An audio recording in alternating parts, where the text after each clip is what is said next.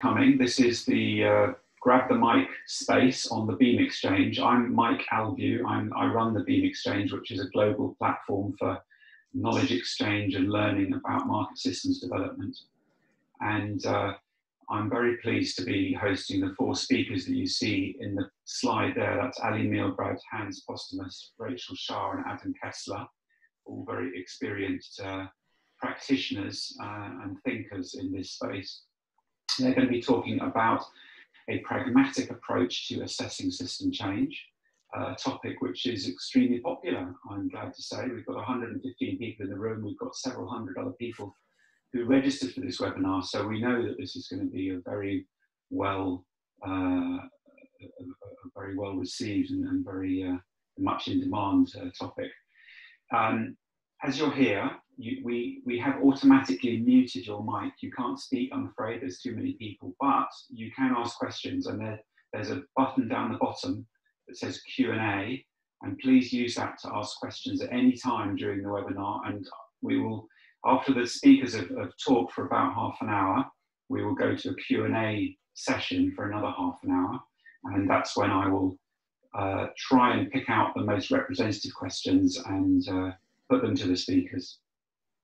So, the other thing I just want to mention is that there is a publication, a short-ish report, a guide that's associated with this webinar, and it's coming out very soon, I think in the next 48 hours possibly. We will send you a link to that publication as soon as we can after this webinar, along with a recording of the webinar and the slides themselves. So any information that you want to see, or the recording of course will be very useful if you want to share it with your colleagues. It'll all come to you by email, probably on Monday morning. That's all I need to do really. As I said, this is a familiar, hopefully, platform. And if you have any questions or issues, use the chat box to talk to Isabel if you've got technical problems, or if you've got questions for the speakers, use the Q&A button. And with that, I'm going to hand over to Adam Kessler to begin. And I have a question for you, Adam. What is systemic change? Cool. That's a really interesting question. Thanks for asking. And I've certainly been in my share of workshops and meetings to discuss it. And I think what we've learned over the last couple of years is that there is lots of room for debate on what counts or doesn't count as systemic change. And this can be challenging. But I think we've also learned that you don't need to answer it in order to improve your framework for assessing systemic change. So in this guidance, we really try to focus on assessment. We try to focus on how to improve your assessment of systemic change rather than giving a global definition. And we try to address the questions that we see programs struggling most with. And these questions include, how can we describe the changes we aim to catalyze as concretely as possible? How can we assess these changes in a practical, implementable way? How can we use this information to improve what we're doing and report clearly to our stakeholders? These are some of the questions that we've tried to address in our guidance. Okay. So, Ali, what are the benefits of the approach that you're going to discuss today? So what we're going to discuss today is a back to basics approach to assessing system change. We tested and refined this approach together with practitioners last November at the Advanced Results Measurement Workshop. And it builds on what we're seeing, emerging practices we're seeing in mature programs. So it fits with your typical program management cycle. And it helps to structure key steps in that cycle, both to better achieve system change and to assess it. So adding to what Adam said, it starts by helping teams to structure their strategies and their plans, to break down the overall system change that they're trying to achieve into a series of concrete, measurable changes. And it helps teams to regularly assess system changes, what's happening and what's driving those changes, looking at planned and unexpected changes. And it's really critical to know that staff can carry out these assessments themselves with familiar tools. It helps teams to analyze the information they're getting and to understand what's happening in systems and why, as well as if and how a program has contributed to those changes. And the approach provides advice on how to use that information to revise strategies and to report clearly to stakeholders. So in summary, what we're really presenting is a pragmatic way for teams to assess system changes and improve their programs so that they are actually better at achieving system changes that benefit their target groups at scale. Okay. So Hans, does that mean that this approach, this guidance is targeted at results measurement specialists? Well, Mike, I would rather say also results measurement people. The thing is, like Ellie was explaining a little bit, is if you want to assess system change, you first need to define how you're going to achieve it as a program. What you want to achieve, how you're going to achieve it. So that's a management issue. Equally important is when you have to decide how you want to assess it, how many resources you want to put into it, how the system would look like. That means it's again a management topic. And even more important is if you want to use the information to review your strategies, review your intervention plans, it's again a management topic. So to answer your question, Mike, it's actually, as you can imagine, targeting team leaders, senior implementation managers, results management specialists, as well as donors.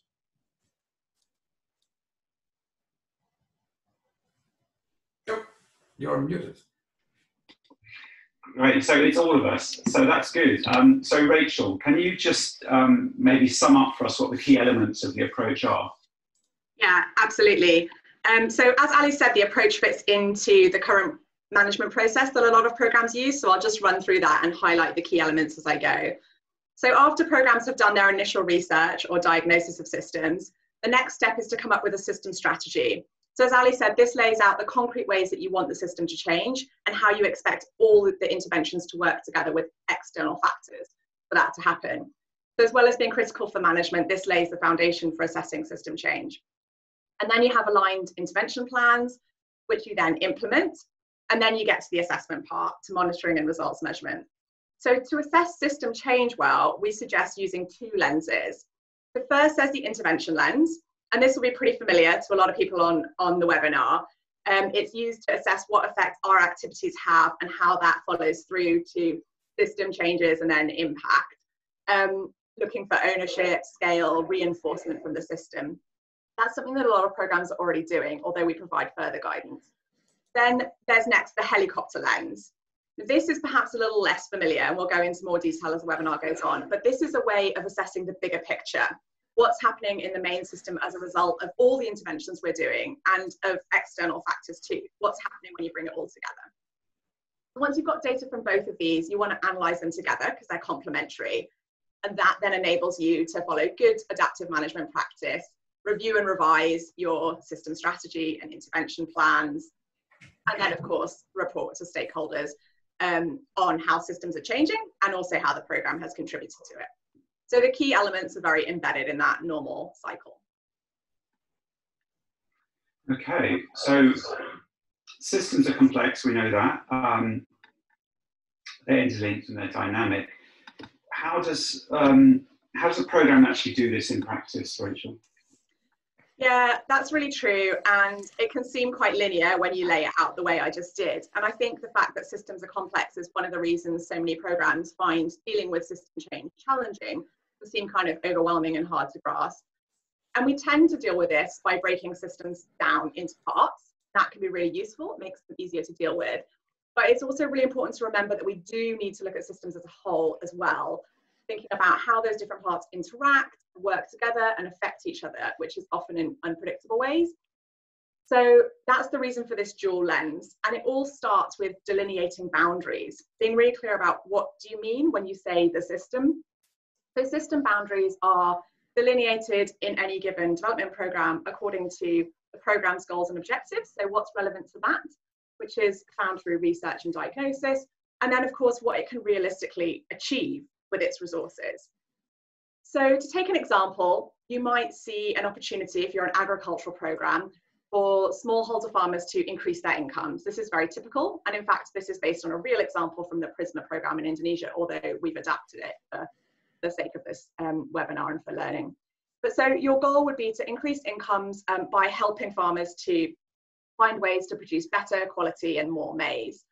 So if that was the case, then your main system would be the maize system. And you would want to really understand all the different things that affect how smallholder farmers are able to make money off of selling maize.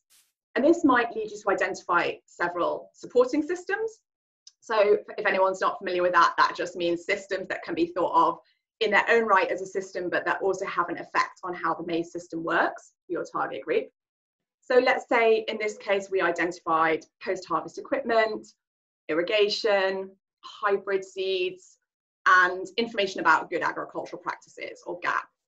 So then we would draw our boundaries to include these systems and the main maize system. By definition, this means you're excluding a lot of other supporting systems. And they might, almost certainly will, affect the maize system too. But you have to draw boundaries somewhere. And in this case, we've determined that they're not as important, even though they do have an effect. And of course, boundaries may change over time as the program learns more, but you do have to draw boundaries somewhere. And then there can be other parts to delineating your boundaries in a complex system as well. So for example, in this case, we're limiting the maize system to maize sold by farmers on Majura Island. So there's a geographical limit there as well. So delineating system boundaries is a really critical foundation for dealing with complex systems and making it manageable. It's important for designing strategy. It's important later for assessing system change, because system change is always assessed relative to the boundaries of the system. And then once you've got a clear idea of what you really mean by the system in your program context, then you can come up with a portfolio of interventions to introduce changes to targeted supporting systems and to come up with a wider system strategy for how they might all interact, which of course will have to be reviewed as time goes on.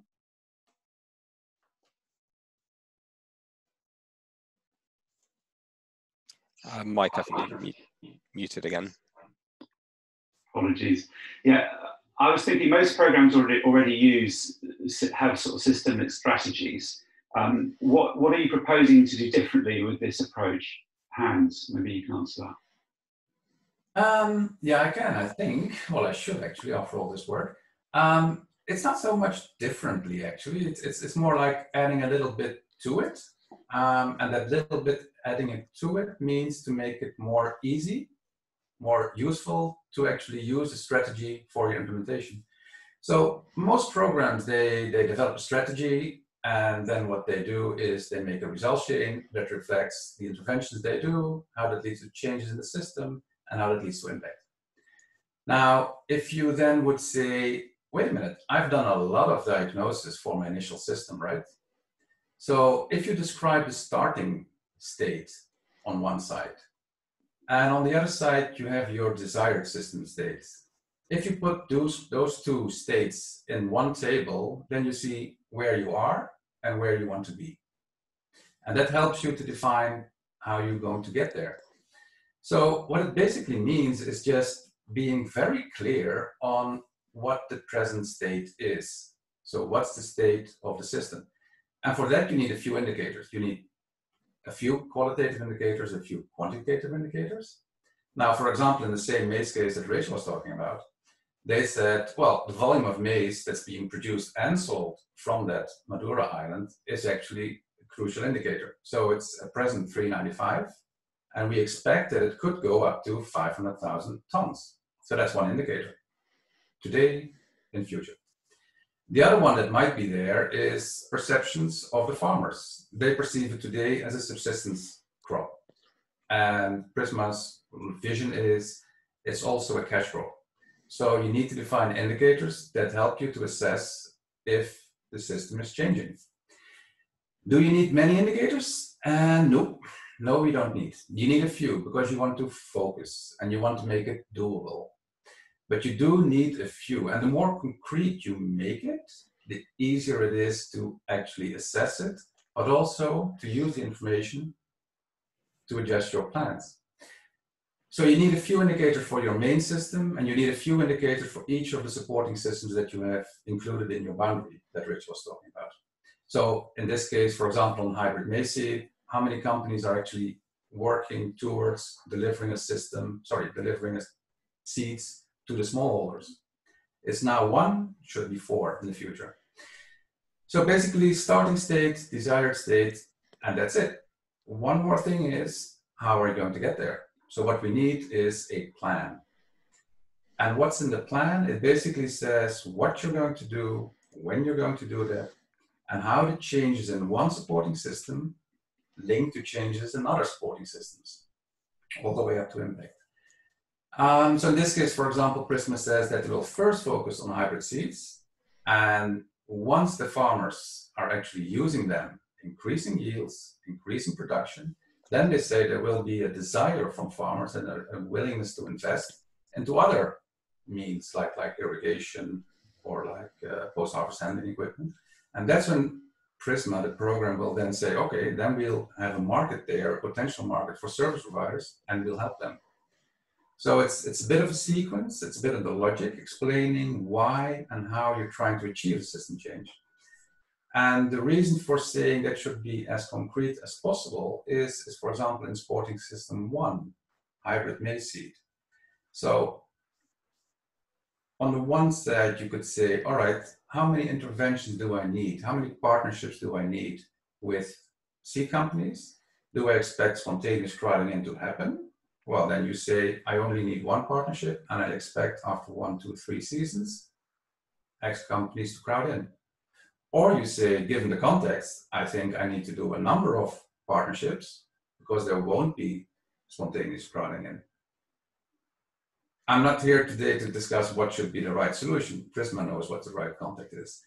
But the thing is, the message is, if you make it concrete, it helps you to assess at one stage between the starting system, the desired system, and the current system, and is my plan actually working? So basically, that's all we need in terms of a strategy. Okay, great. It makes it sound very simple. Adam, let's talk then about actually assessing systems change. And I've noticed your little icon that's behind Ali's head there, a helicopter and a flashlight. Can you explain what that's all about? Yep, of course. And I'm going to start off by talking about the flashlight, and then I'll hand over to Ali to talk about the helicopter. So with the flashlight, imagine you're mapping a landscape. And one way to do this is to walk across it with a flashlight, looking at specific aspects in detail. And this has real advantages. You can get up close to what you're looking at. You get a really detailed, granular picture. It's very concrete. And this is what the flashlight symbolizes. It's about the monitoring that you do through your intervention lens, looking in detail at each intervention to see what's changed. So this is already pretty familiar to a lot of programs. It involves setting out some kind of intervention plan, normally with a results chain, and monitoring change across it. You're really starting with your activities and then moving up to see what changes they make in the system. So this includes a lot of questions familiar to market systems programs like copying, crowding in, adaptation, and expansion. In the maize example, you might be asking, to what extent does your partner take ownership over the new business model? Why do they do it? What's the scale of the change? What percentage of farmers in your system are buying hybrid seed? What percentage of retailers are selling it? Do other similar businesses adopt a competing business model? Do they take ownership of it? So this often relies on a predefined monitoring plan, but it also needs you to keep your eyes open. You can't necessarily predict what will happen in advance. So if you hear from one of your partners that another business is starting to sell hybrid seed, you'd want to go to that business, ask them questions about what they're doing and why. So you need to stay in close contact with your partners, but also go to talk to actors beyond your partners, making sure you're getting information from as many market actors as possible. And I will just show a quick presentation, quick slide to demonstrate it. If that's the flashlight is really looking in depth at those kind of specific systems where you're intervening.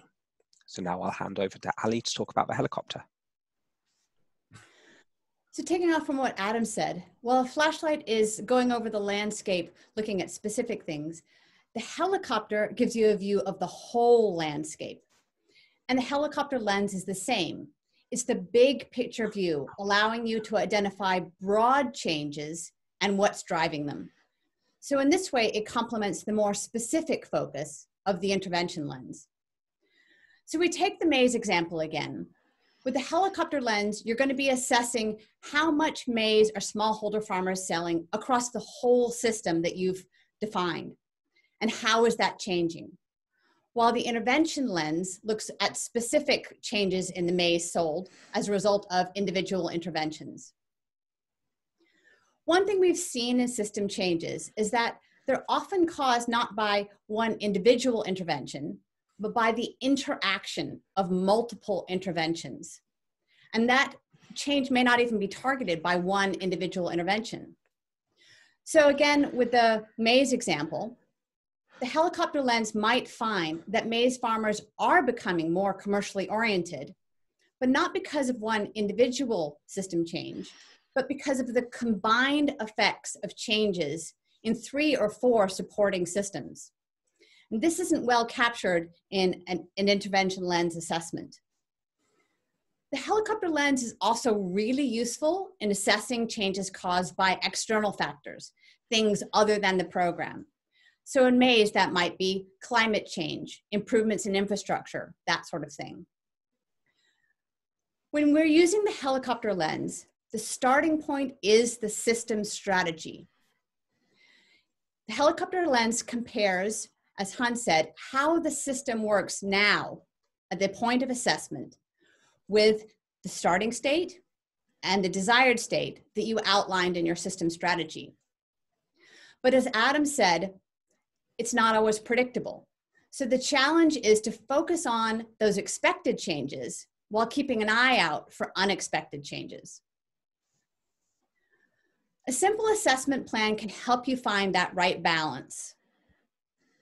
So what you're now seeing on your screen is a format that can help your team translate the sorts of changes that they're looking for into research questions. In maize, you might want to know if farmers are shifting from subsistence to commercial farming. And there could be 2 key research questions for that. How do maize farmers perceive maize farming? And are the actual volumes of maize traded increasing across the whole system? The format also helps your staff to think creatively about where, how, and when to get that information. So first of all, you're going to want to get information from a wide representation of farmers, not only those who have interacted with your program partners. It could also be useful to talk to traders and to district agricultural officers. You want to be getting information both on farmers' perceptions about maize farming and then the actual volume of maize traded. So in order to be efficient, you might decide to poll farmers at farmers markets, ensuring that you talk to farmers who are both selling maize and those who might be there for other reasons, to capture both those who might be becoming more commercial and those who might be staying more on the subsistence. You might also call traders by phone and talk to agricultural officers at an annual event. And the sensible timing for this is at the end of each maize season. So what this format really does is to help you think through the information that you need with the helicopter lens and then how to get it. But when it comes to actually getting that information, you can combine it with other information gathering activities, and that makes it much more manageable for staff.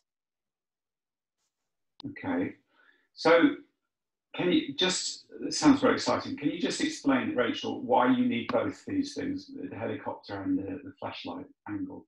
Yeah, sure.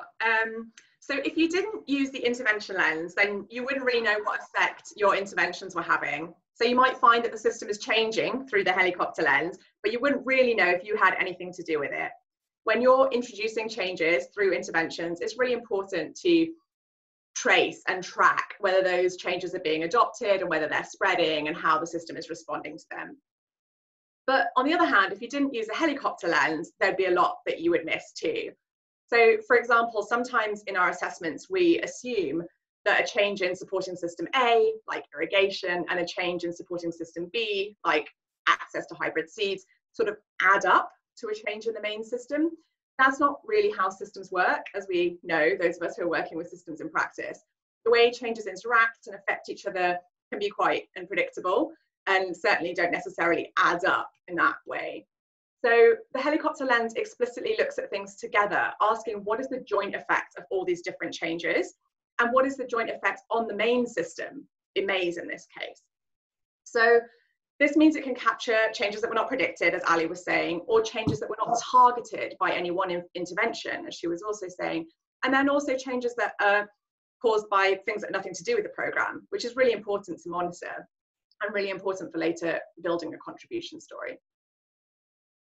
So if, for example, in this case, you didn't have any intervention specifically targeting informal norms, but you wanted informal norms to change, but you still need to monitor whether they are changing it, but it wouldn't show up in any of your intervention plans or results chains. Nonetheless, you need to assess it, and the helicopter lens gives you a way to do it. So there is overlap between them, and that's deliberate and that's important, but the real strength comes in using them both together.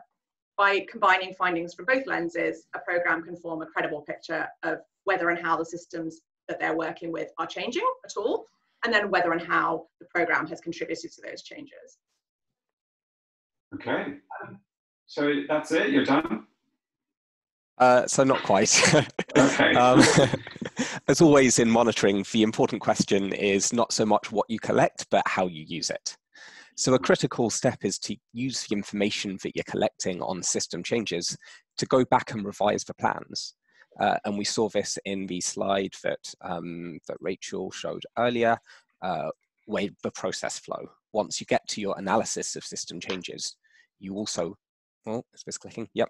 You also want to review and revise, go back and develop your system strategy and intervention plans. So most programs review their intervention plans every 3 to 6 months. And when they do this, they should consider data gathered through the intervention lens. They should look at why, how many targeted system actors change their behavior, their degree of ownership over changes, their ability to respond to future changes. For example, if a new Maze business model is starting to be more widely adopted by stakeholders, it's a promising sign that you can use to decide whether you want to spend more resources promoting it or not. You can also decide to adjust or shut down interventions if there's little likelihood of progress. And most programs review system strategies less frequently, maybe once or twice a year. And when you review your system strategy, you're asking different questions than you ask at the intervention level. It's not about whether activities are successful and you don't have a specific work plan to guide you and assess progress against. It's about whether the pieces are coming together, whether the sector is changing in the way you envisioned, if it's changing differently and why. And finally, you want to report the changes that you see. Programs are often worried about reporting systems changes because they're not necessarily measured to the same level of robustness as direct changes. But they shouldn't be.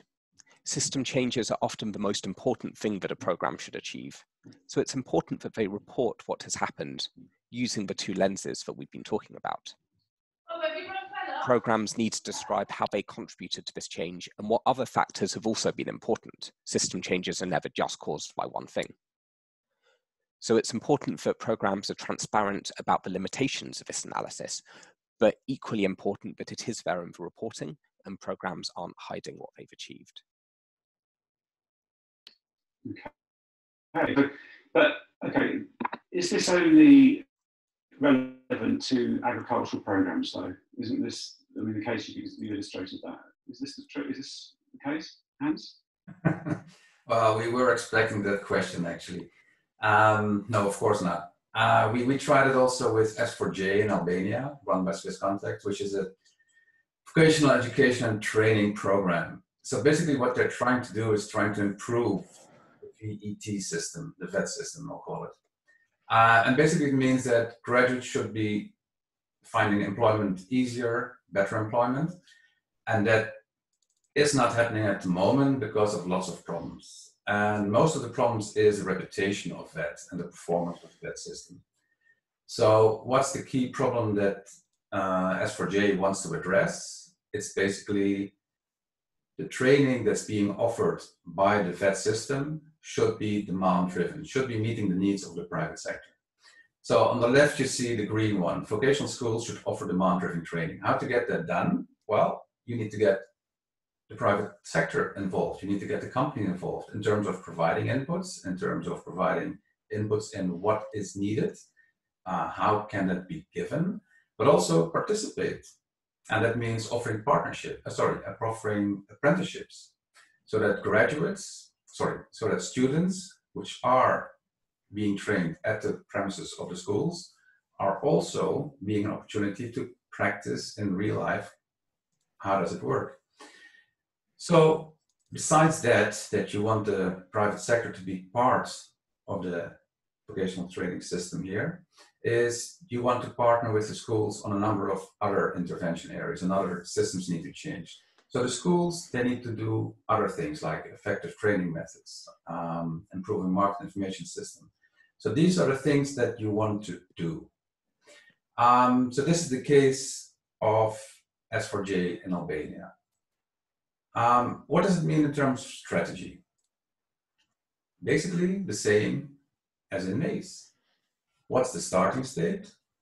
What's the desired state? And you need a few indicators to define what it could be. So for the main system, it could be something like average time to employment, which is at the moment 9 months.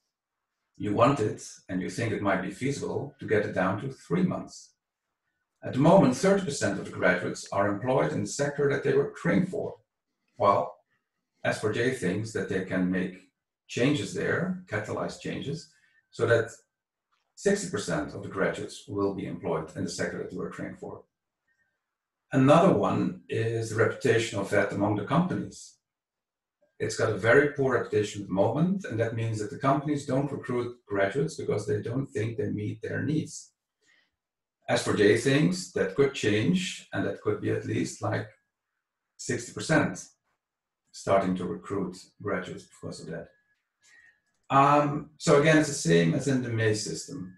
You need a starting state, a desired state, a number of indicators to define it, and then you need, again, a plan.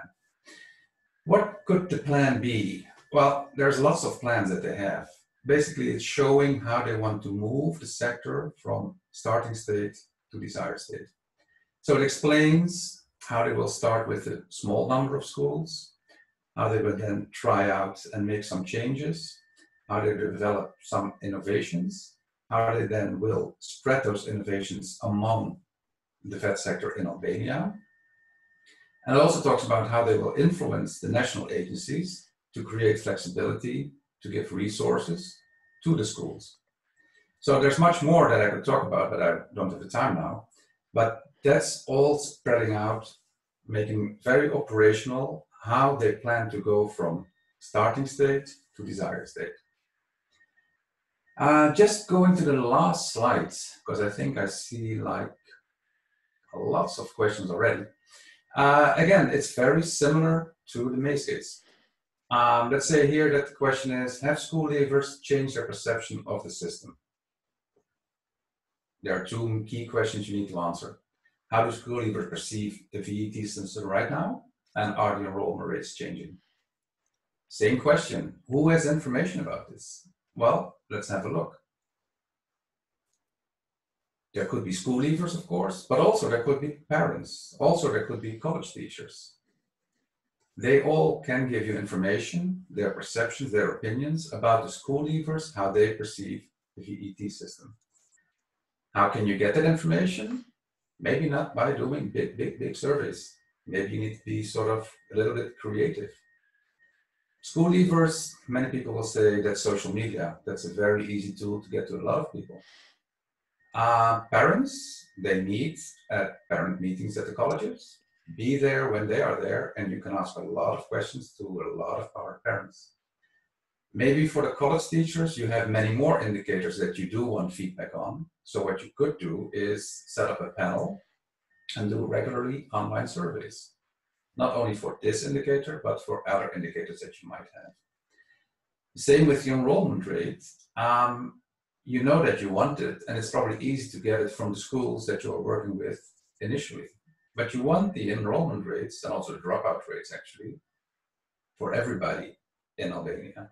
That means you have to think who has information about that. That means that's the National Vet Agency. that means you need an MOU.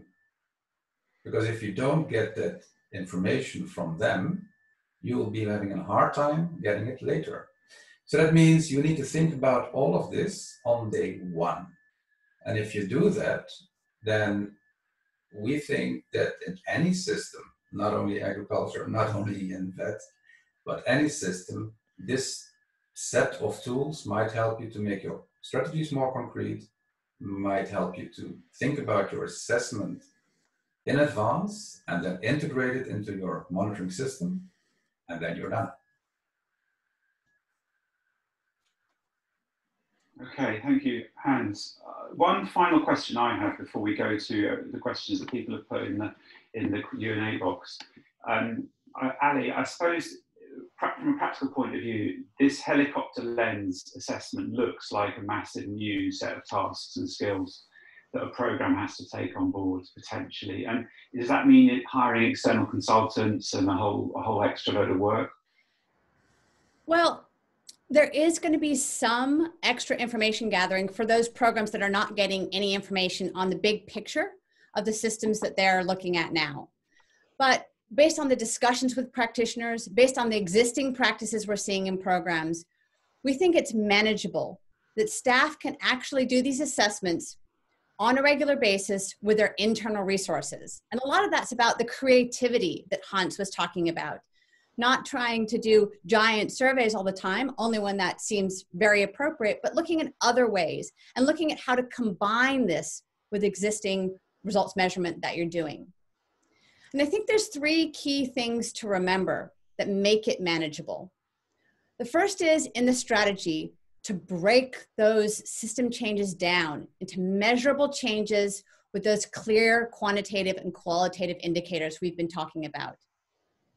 The next is really emphasizing what Hans said. Plan the helicopter lens assessment in advance. Even if you have to adjust that plan a little bit when you go out to actually gather the information, when you've planned it in advance, that gives your team the opportunity to combine it with other results measurement activities that they're doing. And lastly, it harks back to what Adam was saying. Don't let the issue of rigor paralyze you. Some information is better than none. Use familiar tools. Only get information when you need it, because you can always add more rigor in a follow-up assessment if you find something really interesting. And when we think about this whole approach, I think it's important to remember that you don't need to start from scratch. I'm sure a lot of what you've heard today is already familiar. And those new elements you can build onto your existing system incrementally.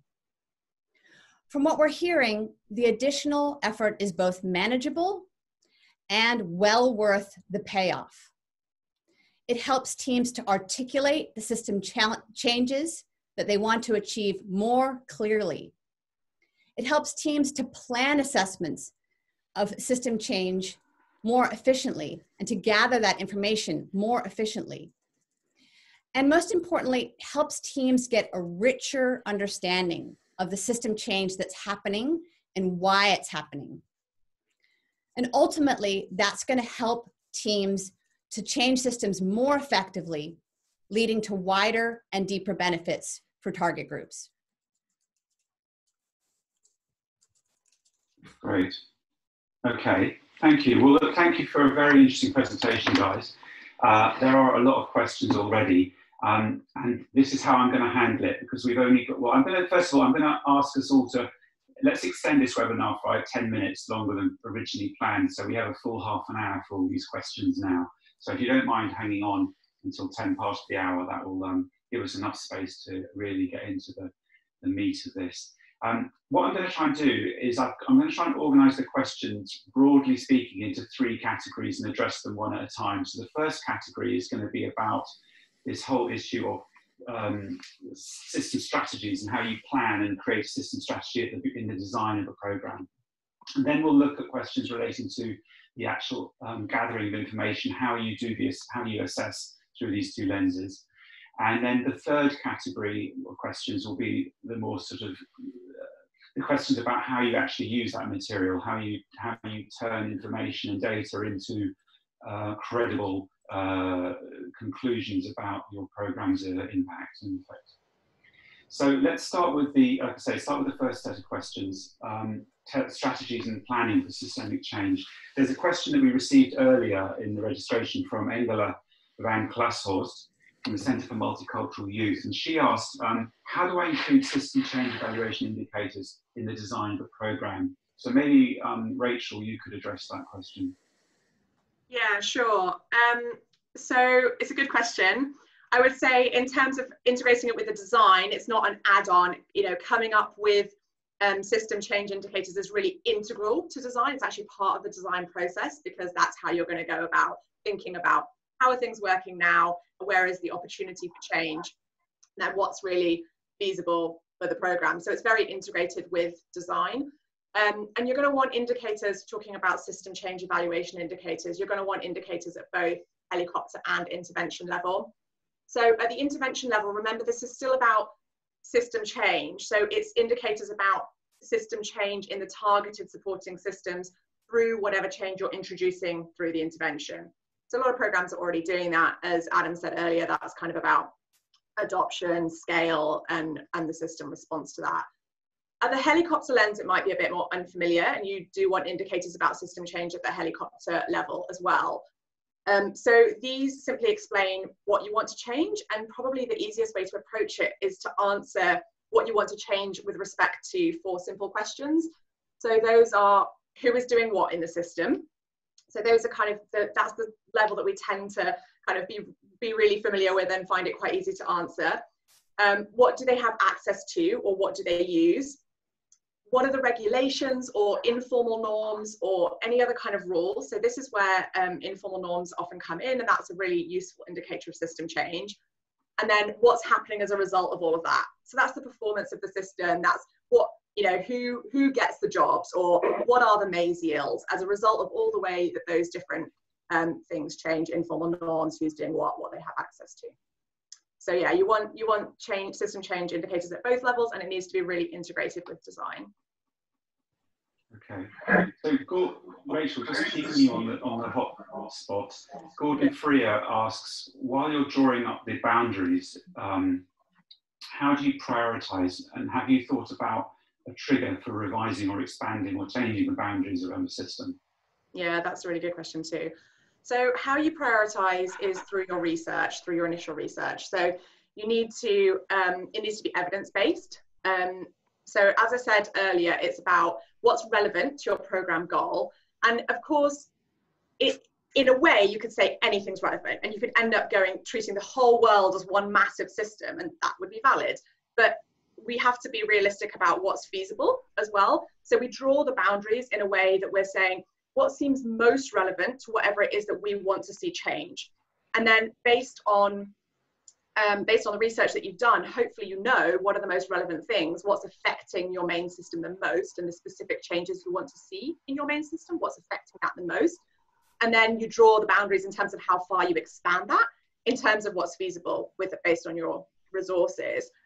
In terms of triggering revisions to that, that's going to be through that review and revise process. So it's probably going to be mainly through the helicopter lens reviews and revisions. So every sort of 6 months to a year, taking a look at the system as a whole and saying what's happening, what do we know, what's come up through our monitoring.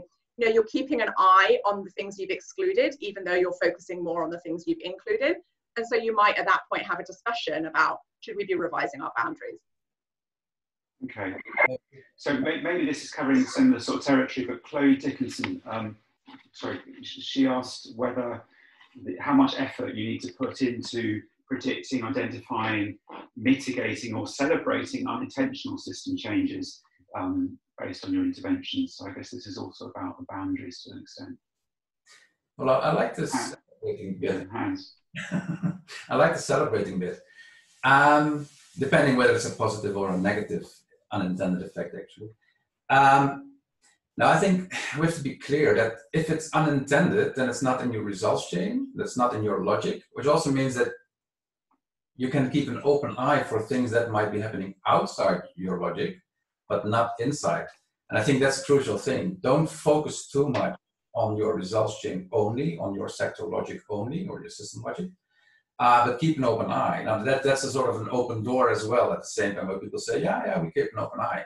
How can you do that? It's by actually saying, all right, make sure you have an attitude within your system that you actually have an open eye.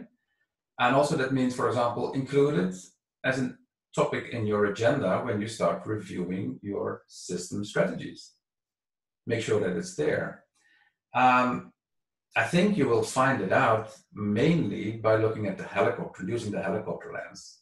Because the helicopter lens, like Ellie was explaining, it's basically what's happening in the system. And not thinking about what's happening in the system as a result of my interventions, but what's happening there. And then again, by combining the two lenses, you can maybe find out that there are changes which were not intended, but they are due to your system strategy. I think the key thing is trying to balance between trying to capture everything and trying to forget about a lot of stuff. And I think that's the art of experience. Just try it. Okay. So just to clarify, Hans, because there was a question from Gunn Eriksson Skog about this. When you take the helicopter view, you consider the entire system, not just the bit of it that you've delimited as your focus. That's a very good question. I think that's the trick that we will have to learn a little bit. In principle, we are focusing on what's within the boundary, right? And we know a lot about it, and we're focusing on that one. When reviewing, when using the helicopter lens, we have to not say there's a wall. We have to say we look over the wall as well, but not all the time. We don't break down the wall and look at the entire system, because like Rich was saying, a little bit exaggerating, then you're looking at the world as one system. Well, that's impossible. So look over the wall once in a while, but don't break down the wall. Okay, thank you. All right, I'm going to move on to the second category of questions now. So this is really looking at the actual practice of assessing systems change. And there's the obvious question which came in the pre-registration session from Susan Atiang at Abbey Development. And she says, how does one assess systemic change when necessarily you have limited skills and resources? Maybe Adam, you can help us answer that. Yeah, it's a really good question. And I think systemic or system measurement is like a lot of measurement, that you can do it very expensively or you can do it very cheaply. And I don't think cheap measurement is necessarily bad measurement. It's just that you need to be really aware of the limitations of what you're doing and then transparent in how you report them. And there are 2 points to make and how you make it, how you deal with resource constraints. I think the first one is that you might want to prioritize your measurement. So especially when looking through the intervention lens, you can look at the interventions where you think change is actually likely to be happening at scale, rather than putting the same amount of resources into all of them. Through the helicopter lens, you do want a wider overview. So you want at least some kind of data coming in from all of your markets. But even here, you can prioritize. If one of your sectors or one of your systems is wildly successful, put more of your resources into tracking change in that system. And in terms of methods, you want to look more at exploratory methods rather than big surveys if you're trying to kind of deal with resource constraints. So you're trying to play a bit of a detective role, tracking down change where you see it. So you might want to rely more heavily on secondary data, quick interviews with market actors, doing more of the work yourself rather than hiring consultants to support you or do it for you.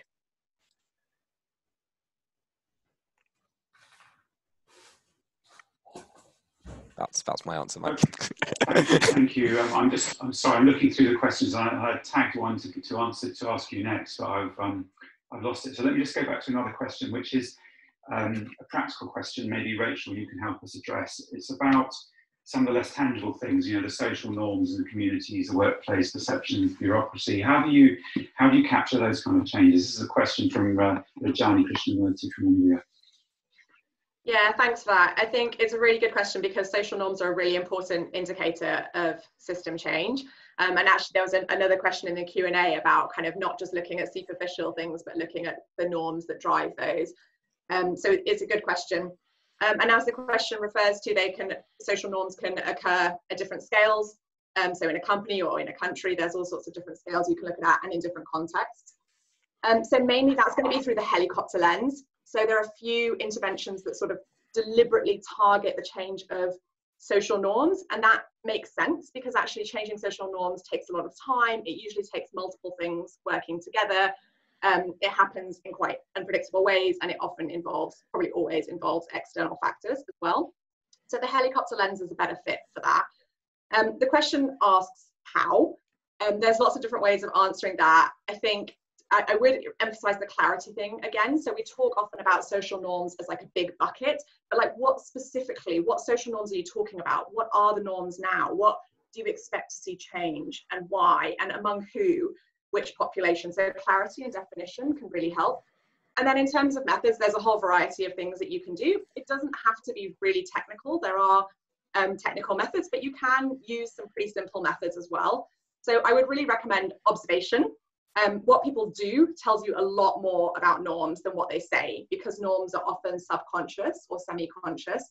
So observing, if for example, you're wanting to look at a norm around gender, observe how people treat men and women. That's really helpful. And then you can also use, of course, interviews to back it up. Talking to people about their perceptions, their thoughts, their opinions can bring a lot out. There are loads of other methods, but those are probably the most simple ones if you're looking for kind of straightforward ways of doing it internally. Okay. I've got a question here which I think is very interesting. It's from Andre Vording, and I hope it's directed at you, Hans, and I hope you can make sense of it or have the same interpretation as me. But Andre says, by starting from the actual, by looking at, starting from actual and going to desired situation, part of your result, part of your impact may be due to you changing or expanding your boundaries. So how do you separate that in measurement from systemic impact? Yeah, that's a very good question. And I think we're going to figure out how that could be addressed.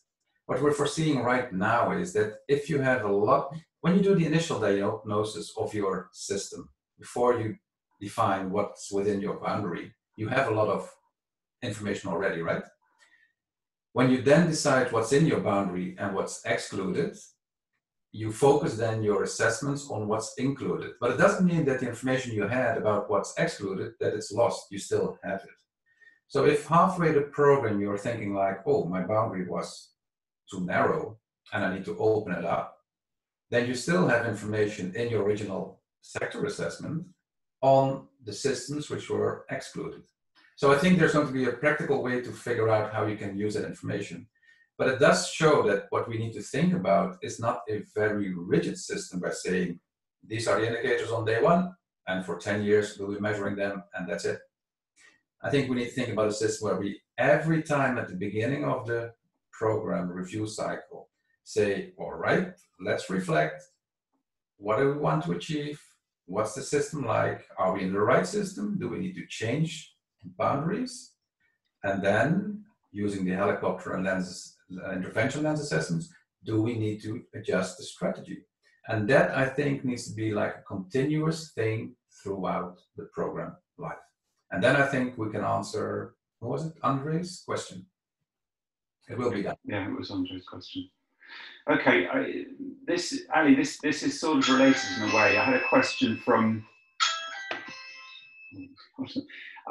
we had an earlier question in the registration from someone about how you, from Paul Ngugi actually from Nairobi. He said, and this is very pertinent, how do you measure change in the face of massive shocks, or something like the COVID pandemic that's happening now? How do you measure change in the face of those kinds of shifts in your whole system thinking? I think that question is high on everybody's priority list right now. And I think what we need to do is to remember that a key role of results measurement is actually to help programs adjust to changing context. And boy, is the context changing right now. So we need to understand in the systems we're working with, how are they changing? And we need to understand that in a crisis situation. And there's actually quite a lot of literature out there that helps us to figure out how to assess markets in crisis. And the EMMA toolkit comes to mind. And we need to use that information to adapt the program so that it is relevant to the recovery from a crisis and even to building it back better. But obviously, if we're assessing those system changes, we're asking now what's driving those changes now. And we know that right now, the overwhelming answer is going to be COVID-19 crisis. So right now, it's going to be a bit difficult to see how our interventions have contributed to different system changes, because we've got this big thing that's driving so many changes right now. But I think in a year or two, what we're going to begin to see is being able to assess which of the system changes that a program was promoting have actually stuck despite the crisis, or maybe aided by the crisis. And at that time, when we start asking, why did they stick or why didn't they stick? We'll start to learn a lot about how we can actually crisis-proof our strategies. How can we actually promote changes in a way that they'll be resilient? And it'll also help us begin to understand not just if the program is contributing to changes, but if the program is contributing to that resilience, which is really critical, you know, not just for a pandemic, but also for big weather events or any other kind of crisis.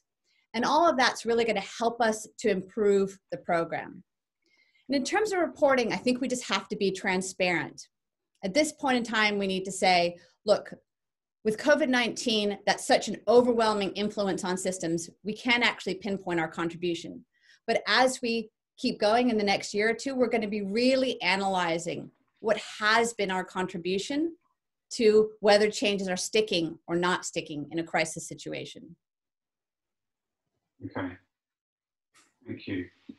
Okay, I've been saving the best till last, and we've still got like 10 minutes to talk about this, but about a whole host of people have asked kind of the same question, and it goes to the heart of this, which is, how do you ensure that the assumptions, so for this is Joss Hazenbosch, for example, he put it in the question in the chat earlier here. How does one ensure that the assumptions of the project's contribution to systemic change are valid and credible? In other words, as Chris Ringer also put it, what's an intellectually honest and consistent way to report about these findings, and how much systemic change is enough to make statements back to the donor or the funder about you know, whether you've achieved systemic change or not, or partial systemic change. You know, how do you put these two lenses together in a credible and rigorous way? I'm going to throw that to you, Hans, first of all, see what you think. So yeah, I think it's a very credible question, to use the word credible. Maybe I'm still a little bit naive, but if we're in market system development and we want to make it a better world by changing systems, I think we want to learn ourselves what's working and what's not working. So what type of interventions do actually lead to system change? So then not repeating everything we try to promote by using the intervention lens, using the helicopter lens, combining the two lenses and seeing what's really working. Assuming that you do that, like honesty is what some people use, you will find out what has worked and what hasn't worked. What was your role and how big was that role? How significant was your role? Now, I think the trick is that we have a sort of a desire to make it really credible by saying, this is a change attributable to us, which I think we should be really considering whether we want to make such statements. But I think we should be transparent and say, look, this is how we've assessed it. And I go back again to my current and my desired state. My starting state, my desired state, and my current state assessment, and then say, these are the facts. This has changed. Present that to your stakeholders. This is what we are assessing, this is what we're seeing. Then you can say, these are the facts, and this is how we've interpreted it. And then you explain how you did your contribution analysis. You don't say, we contributed, but you say, this is how we've done it. And this is our conclusion. And I think if you're in your reporting, you're very clear, like, this is a fact, this is our interpretation, and this is what we think we've contributed to, then you're fine. Okay. Let me push you all collectively a little bit harder on this question then. I suppose that So as Marcus put it in his question, how do we know that the changes that we're seeing are actually transforming the system and not just shifting some practices within the given structure? And I'll put it another way. What would be the red flags, Adam, to identify that an intervention is not, if you like, having a systemic change? You can turn it around. Supposing you've got results at an intervention at lens level, but what would tell you that that's not actually systemic change? Okay, interesting. I think that was Susan Ayu from DFAT Australia, by the way. Yeah, no, there's several very good questions in that, so I'm just trying to put them together. I might hand over to someone else from a panel to add afterwards. I think to an extent we have tried to steer away from this question of like, when is something systemic change, when is it not systemic change? I think this discussion has been kind of going around for a while. At least for me, I don't find it a helpful kind of framing, and I do find that as a question gets quite distracting. I think what we try to push people to do through this framework is to set out what the system looks like through the kind of intervention and helicopter lens. And once you've got that kind of system defined, to track the changes to it as carefully as possible. In terms of red flags for like what is not a system change, I think from the program's point of view, like firstly, I think people are sometimes too quick to dismiss change in practice as like as like evidence of system change, because I think there's a sense that it needs to be more transformative, it needs to be more kind of deeper, but actually changes in practice are easily observable, a very good proxy for system change a lot of the time. Alongside that, I think you do need to look at ownership of these changes. You need to look at why people are changing their practice and whether they intend to continue with it, what the incentives are for them. But I think if you look at those things, you are a long way to seeing whether a change is systemic or not. And so I guess those are the kind of initial red flags I'll think about. Does anyone else want to add from the panel? Yeah. Oh. You, Hans? Well, reacting on both on what you were saying, Adam, and what Marcus was asking, I think if you think in your design, not so much what will be the red flags popping up, but in your design, you have to think about which changes do I want to achieve and how do I achieve that? Which means that you think not so much who's the best partner to achieve more impact right now, but who's the best partner and what type of information can I do now so that I create crowding in or a response. So I think it's including that in your design stage rather than to say what's working at the end and what's not and how do I find out. That helps. The other thing is, the example we gave from Prisma is basically by changing the system and responding to Marcus' question, but is that not just reinforcing or is it not just not making a real change? I think if you define, that's when we started initially, define what the change is that you're looking for as a program, as a donor.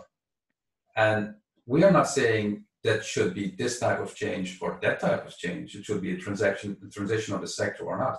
Whatever it is that you define as a change, I think those tools that we've now applied to two cases, MACE and TVET, our aim is to help the field with those tools and then apply to any system change framework that you'd like. Yeah, just adding to what Hans said and taking an example going back to Maze, by making that system change really concrete that you're trying to achieve. So for example, you might say, we want big companies to take smallholder farmers in Madura seriously as customers and as suppliers. So that sort of a change is obviously going to be the result of lots of different factors coming in. It's not going to be just one thing that's going to make companies start to take smallholder farmers, more seriously as customers and suppliers. But we've defined that change clearly. And we've thought about, okay, well, what are going to be the indicators to know if that change is happening or not? And then we can start to look at, well, if we start to see that companies are starting to transact, or at least are showing signs of being interested in smallholder farmers, well, why is that happening? And that why is a question we answer all the time in our diagnostic assessments. What's driving those changes? And then we can see, okay, there's lots of different things driving those changes. Here they are, 1, 2, 3, 4, 5. And of those, our interventions are addressing a couple of those reasons. And it begins to give you a sense of where we're contributing to those big picture changes and what other things are also contributing to those big picture changes. Okay.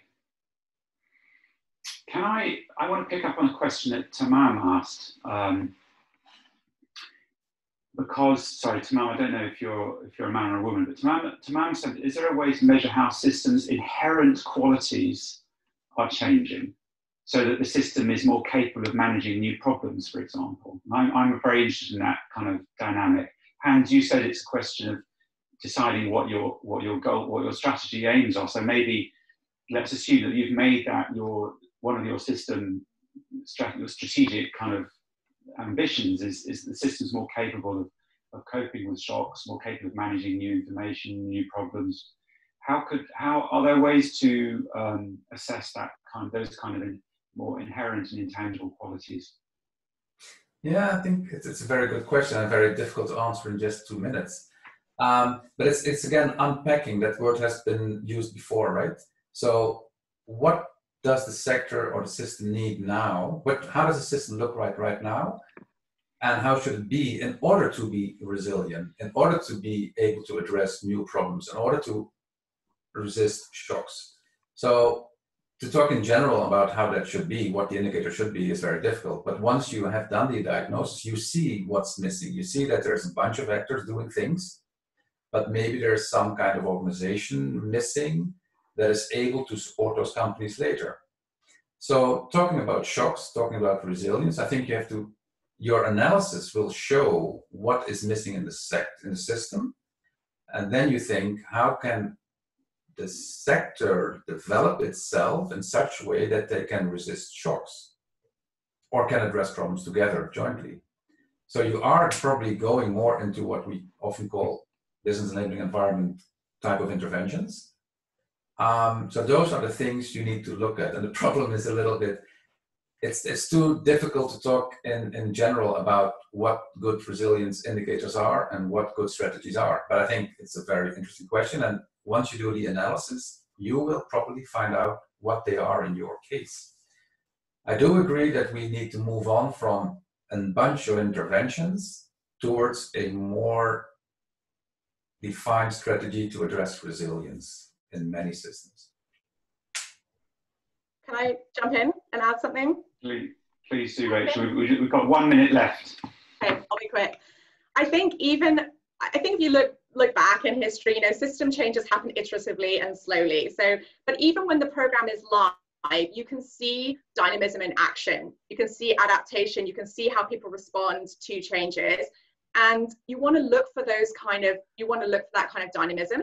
That's an indicator. And you also want to look for independence. Where is change happening independently of any kind of prop-ups from the program or from other external players like other programs. And then I think you also be looking for feedback loops or reinforcement or response, whatever you want to call it, which is, again, that iterative process of, okay, we're not saying, like, this is a somewhat arbitrary distinction between practices and norms in anthropology, which is my academic background. Those things are very closely tied together. And so you want to be looking for, well, what do people do? And then how do people think about what they do? And then what do they do? And that happens iteratively over time. And if you can look for those feedback loops between different people's practices and also the way that different people think about those practices, then you're going to have a pretty strong and credible indicator that things are changing if you've got those 3 things. So independence, feedback loops, and dynamism, they all overlap with each other, but those make for a strong story. Great. Okay. I'm afraid we've run out of time, guys. It's been really fascinating conversation.